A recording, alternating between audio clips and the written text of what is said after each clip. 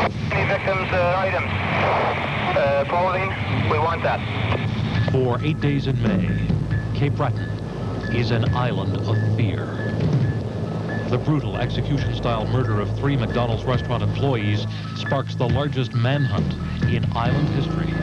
When you start drilling, I'm not drilling it. I'm telling you right to your face that you knew something about it. and I told you right back, I don't. I asked him, I said, you're awfully calm, and he goes, yeah, well, I finally got to slit somebody's throat. Tried and convicted, 3 Cape Breton youth tarnished the image of the Maritimes forever. Now, from ATV News, Innocence Lost, the 7 shots that shook Sydney River. Good evening, I'm Steve Murphy. At ATV News, we cover news for the home front. Stories about the Maritimes, about our lifestyles and our values, and about our people, the lawmakers and the lawbreakers. But of all of the stories we have ever covered, one stands out as the most gruesome and the most calculated. It was on the morning of May 7th, 1992, early that morning, that 7 shots rang out inside the McDonald's restaurant in Sydney River, Nova Scotia. The police figure only 6 or 10 minutes elapsed between the first shot and the last shot. But in that very brief period of time, a terrible crime was committed, a crime that forever changed Cape Breton Island. 3 of those McDonald's restaurant employees were killed. A 4th was permanently disabled. All 4 shot in the head. ATV's Fonz Jessom began covering this story within minutes of that last shot. And tonight he brings us the whole story of Innocence Lost, the 7 shots that shook Sydney River. This is where the planning for the Sydney River McDonald's robbery began. It's a coffee shop in downtown Sydney. A very busy place during the day, it also becomes quite crowded late at night as teens and young adults gather here after an evening on the town. 18-year-old Darren Richard Muse, Derek Anthony Wood, also 18, and Freeman Daniel McNeil, 23. They were typical of the crowd at the coffee shop. Nothing about the 3 led anyone to suspect they were planning one of this country's most brutal and senseless crimes. They weren't the type of kids. They didn't seem like bad kids. They were never really in trouble before. Darren was always quite an athlete into Taekwondo, and Derek was always quiet. When I heard the news, I was totally shocked. This is the Sydney River McDonald's restaurant, the target of the robbery being planned by Wood, McNeil, and Muse. Wood had been working here about 2 months. Co-workers and management described him as a quiet boy who kept to himself. According to the store manager, he had no real friends among the staff. Workers say Wood was awkward. He was not awkward with his newfound friends in crime. He convinced McNeil and Muse that between $80,000 and $200,000 waited for them in the safe at the restaurant. McNeil wanted money because he was unemployed and was fixing up his girlfriend's mother's car. Muse said he needed money to get to Vancouver, where he had a job lined up with the Hells Angels. As they drove around, the plan evolved. Darren Muse would wear a mask and use his martial arts skills to subdue any workers encountered. Wood felt he knew enough of the combination to open the safe. After an aborted attempt, the trio decided upon the early morning of May 7th as the time for the robbery. Freeman McNeil took a tiny silver .22 caliber handgun from his girlfriend's home. He practiced shooting on a deserted beach. On the night of May 6th, McNeil drove Wood to work and gave Wood the gun. Wood's shift was an uneventful one, but when his work was completed, he did not leave. He stayed, smoking and talking to other workers. He helped Arlene McNeil conduct inventory. An hour later, he would shoot her in the face. While Wood helped Arlene, Darren Muse and Freeman McNeil sat at a nearby coffee shop, waiting for his call. Wood was to tell them when the restaurant was empty, and they could come to a basement door. Both McNeil and Muse donned an extra set of clothing. Derek Wood did not call. Instead, he walked to the shop, leaving his kit bag holding open the door. The 3 men headed to a deserted dirt road across from the restaurant. Later, they told police they believed all the workers had left for the night. But on the way to the basement door, they walked past the cars of Donna Warren, Neil Burrows, and Arlene McNeil. The 3 men entered the basement door where Wood loaded the gun. They began to head for the stairs. As they approached, they were surprised by Donna and Arlene. Recognizing Derek Wood, Arlene laughed, asking, "Is this a joke?" The 3 robbers stood, Muse wearing a Halloween mask, McNeil a plaid jacket and hunting cap, Derek Wood looked at his partners, raised the tiny gun, and pulled the trigger, shooting his co-worker. Arlene fell to the floor, grasping a handful of balloon sticks she was carrying. She had been preparing for a child's birthday party to be held at the restaurant the next day. Donna Warren dropped to the floor and cried beside her fallen friend. It was at this point, while Arlene McNeil lay here bleeding and Donna Warren lay beside her crying, that prosecutors told the juries in the trials that followed the three men hatched their plan. A plan to kill everyone, to use silence as their ally. Derek Wood began to act on that plan immediately as he ran through this door and upstairs to where cleaner Neil Burrows was working.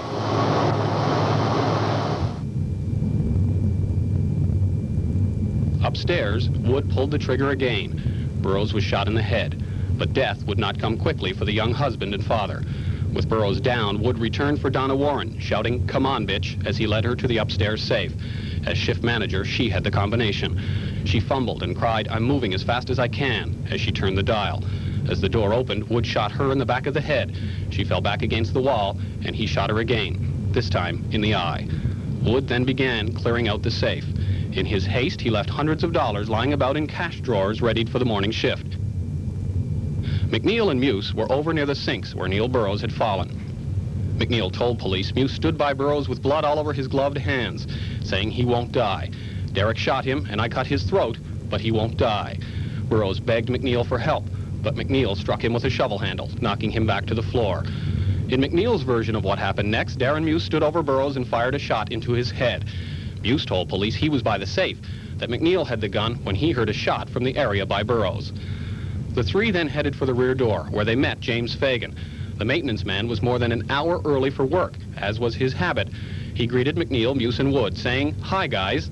He was then shot in the head by Freeman McNeil.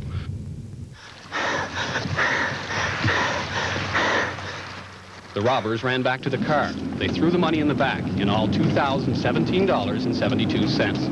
Also littering the floor were hollow point .22 caliber bullets. Wood realized his kit bag, which contained his McDonald's name tag, was still holding the basement door ajar. Incredibly, the trio headed back to the restaurant to grab the bag and make sure Arlene McNeil was dead. When they arrived here, they saw the taxi that had taken James Fagan to work. The driver had heard the shot that killed Fagan and radioed for police. The killers drove to a nearby bridge where Wood got out and ran to call police and tell them he was smoking outside when he heard shots and ran. As Wood ran, the first police officers arrived. What was inside, even veteran officers found so senseless and grisly, they cried. Upon arriving on a crime scene, police quickly secure it to protect evidence. In the early stages, that did not happen here. Police believed the gunmen were still inside. They slowly searched the restaurant, guns drawn, as ambulance attendants and taxi drivers attended to the fallen victims. The scene was so confusing, a curious motorist was able to stop and almost enter the restaurant. I was kind of curious as to what was going on down there, and I walked down over the hill there, and I walked right up almost 5 feet from the door, maybe even a little closer, and when I looked inside, I could see a lot of blood around. The call quickly went out. Reinforcements arrived, and forensic experts began to comb the crime scene both inside and out. While police looked for evidence, Darren Muse and Freeman McNeil were destroying it. After counting out the money at McNeil's home, they went to a nearby brook and threw away a cash box, some McDonald's coupons, Muse's shoes, and 2 knives he carried during the robbery. They had already discarded the shells from the gun and the clothing they had worn over their street clothes. Derek Wood wandered around until police picked him up to take his statement. In this video recorded that morning, Wood is inside the police car parked at the bottom of the restaurant driveway, about to take an officer along the route he claimed to have run after hearing the shots. The officer did not believe him. Wood was taken to the Sydney RCMP detachment for questioning as officers held the first briefing for reporters. As a result of an apparent armed robbery, 2 persons were shot and killed, and 2 other persons were shot and are in critical condition in Sydney City Hospital. All 4 victims are employees of the Sydney River McDonald's restaurant. In the first few hours of May 7th, officers concentrated on the story given by Derek Wood, finding problems with it early on. Wood claimed he had run away from the basement door, yet footprints led from the door into the restaurant, not away from it. Wood got a break as police were sent on what they later called a wild goose chase. A woman came forward saying she knew who committed the crime. Officers concentrated on this false lead, and Derek Wood was allowed to go home. As Mounties searched for their new suspects, people in Cape Breton began to react to the shootings. We've gone from a so-called tranquil community, a community with easy living type of atmosphere, to one of violent crime almost on a daily basis. And that's quite a transition. I think the thing that's really disturbing about this is the violence. We know that people come in, and if they're looking for a few bucks, we give it to them and they go, and that's the end of the incident. But this seems to be the violence where they're killing people. It is getting really scary. On May 8th, as police picked up the men they believed were responsible, hundreds gathered in the street to watch. Later, investigators checked the alibis provided by the suspects and realized the mistake they'd made. The suspects that were in custody have been released, and the status of the investigation is that it's continuing, even more upbeat than it was before. There are a number of things we're looking into. Within hours of releasing the suspects arrested that Friday, RCMP began focusing on Derek Wood. Wiretaps and a surveillance team were used. Wood led officers to Freeman McNeil and Darren Muse. McNeil had driven Wood to work on the night of the robbery, and Muse was McNeil's alibi for the time of the shootings. During the week before their arrest, the three partied with friends, played pool, and McNeil purchased a number of car stereo components. In checking McNeil's alibi, police found Darren Muse evasive. They asked Muse to take a polygraph, something being done with people police hope to eliminate as suspects. We have obtained the RCMP videotape of that lie detector interview. Close your eyes and remain perfectly still during the time I'm asking the questions. Okay? Okay. It's important that you remain perfectly still. Scratch everything. Last week, were you involved in any way with the theft or the robbery at McDonald's? No. When the 18-year-old failed, police pushed for an explanation. Say to you, and from those charts today, there's no doubt in my mind you're connected with this situation, the murders at McDonald's. You know something about it, and if you can sit here and deny that, there's something going terrible wrong up there in your head. No, I have a conscience, and I'm telling you that. Well, there's something wrong with that conscience, Darren, because people just don't do this. Normal people don't do this. And you came in here today and you didn't pass that polygraph test. What's that going to tell me? It's got to tell me that that heart inside your body is reacting to those particular questions in relation to that murder. When you start drilling, I'm not drilling it. I'm telling you right to your face that you knew something about it. And I told you right back, I don't. You did. Now come on, Darren. Be honest with me, boy. I am. You're not. I told you. Who are you afraid of? No one. There's got to be somebody, Darren. Holy jeez, boy. There's so many inconsistencies. I'm working on his stuff. When he was shot here in the back of the head, when his neck was cut, when he was shot there, when he was shot through the ear because he wouldn't stay down. Were you there then? Or the poor bastard when you were going out the door and he was coming in because he was late for his shift. Were you there when he got drilled right there?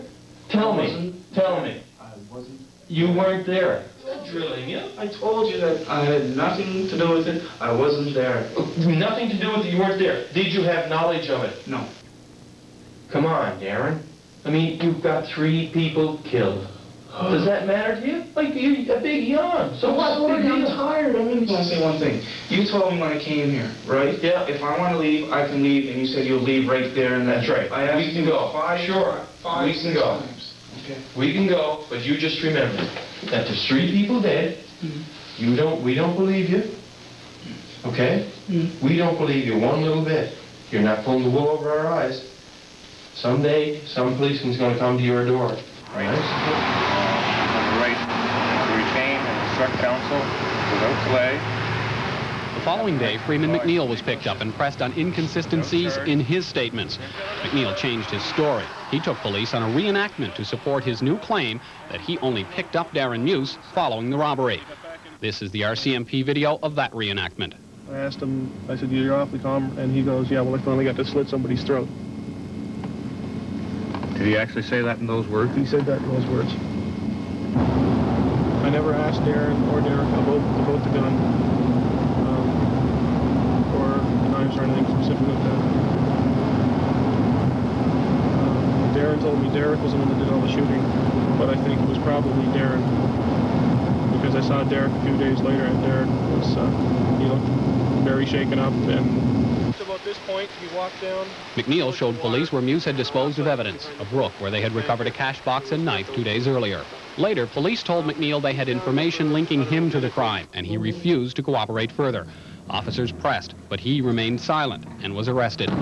Using information provided by McNeil, police set out to arrest Darren Muse and Derek Wood, and a third man McNeil named, who police discovered was not involved.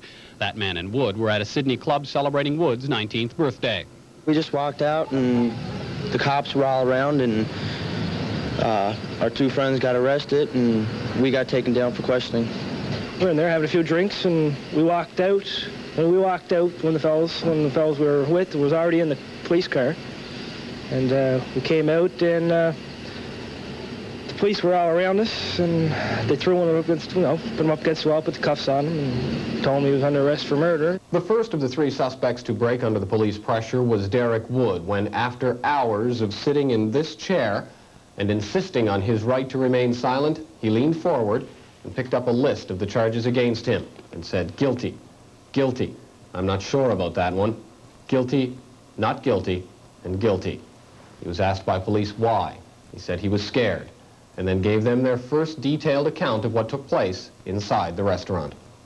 While Wood confessed, McNeil slept in the cell. Police woke him and showed him Derek Wood's statement. After being pressed for hours, he confessed.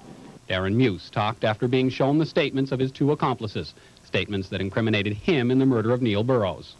All three have appeared before a justice of the peace and have been remanded in custody. Public outrage surfaced as hundreds turned out for the first court appearance. 3 trials were held. First, a jury heard conflicting views of Derek Wood's involvement. His defense claimed he confessed to protect a friend, that he never took part in the shootings. The Crown disagreed. After 12 hours of deliberations, the jury sided with the Crown. Relief. Oh, God, that he can't hurt anybody else. Relief for the families was short-lived. The Darren Muse trial started the next day.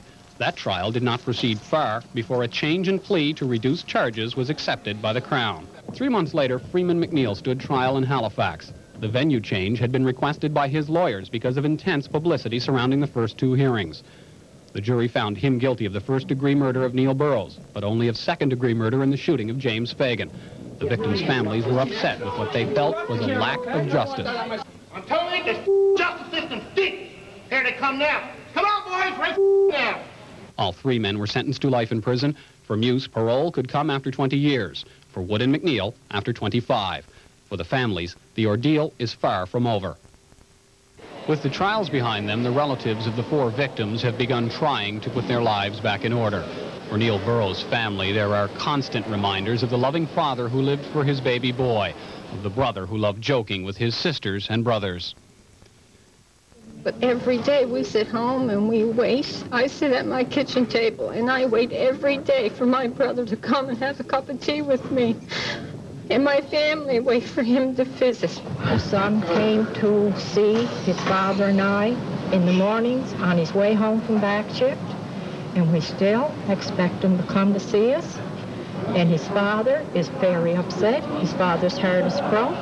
And his father just wants to get out and take justice in his own hands. Because the legal system works for the guilty, not for the victims.